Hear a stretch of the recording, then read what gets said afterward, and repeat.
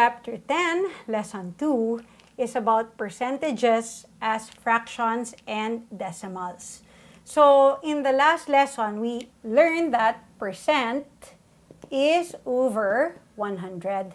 So, which means if it's over 100, it can be written as a fraction.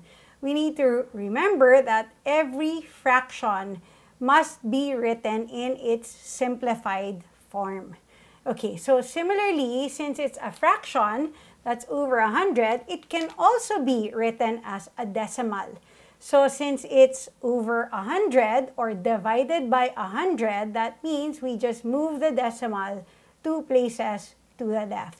So all of these are putting all previous lessons together. So if we look at pages 53 to 54, it says,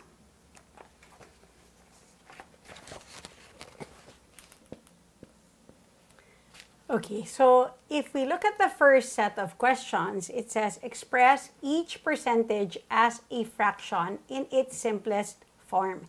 So if we aren't reminded that it has to be in simplest form, we have to remember that it should be in its simplest form.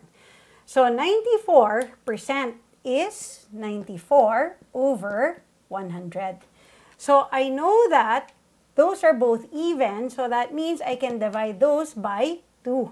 So if I divide by 2, that will be 47 over 50. So I'll make my symbol like that. So that's my divide by 2. So I can't reduce that further, so which means that's already the fractional form of 94% in its simplest form. Moving on to C, it says 75%. So 75%, so over 100. Which means I know that both of those can be divided by 25. So if I divide by 25, that will be 3 over 4. So again, it's helpful to show what we're dividing so that if we're checking our work after, we can tell if we got it right or not.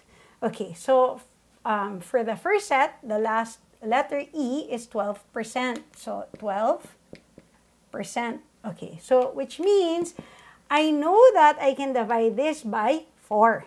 But again, if it's too hard, we go in small bits. So we know that they're both even. 2 will go into both of them.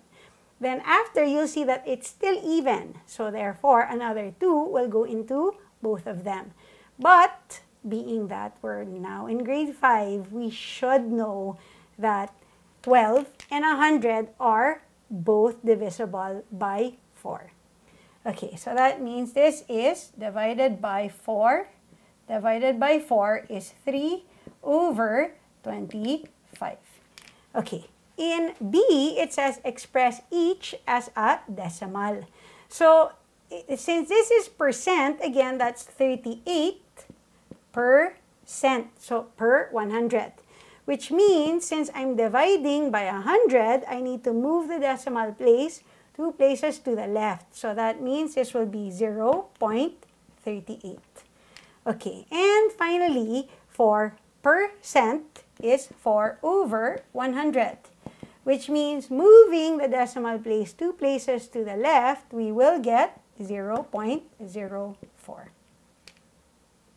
That concludes Lesson 2 of Chapter 10. See you in the next lesson.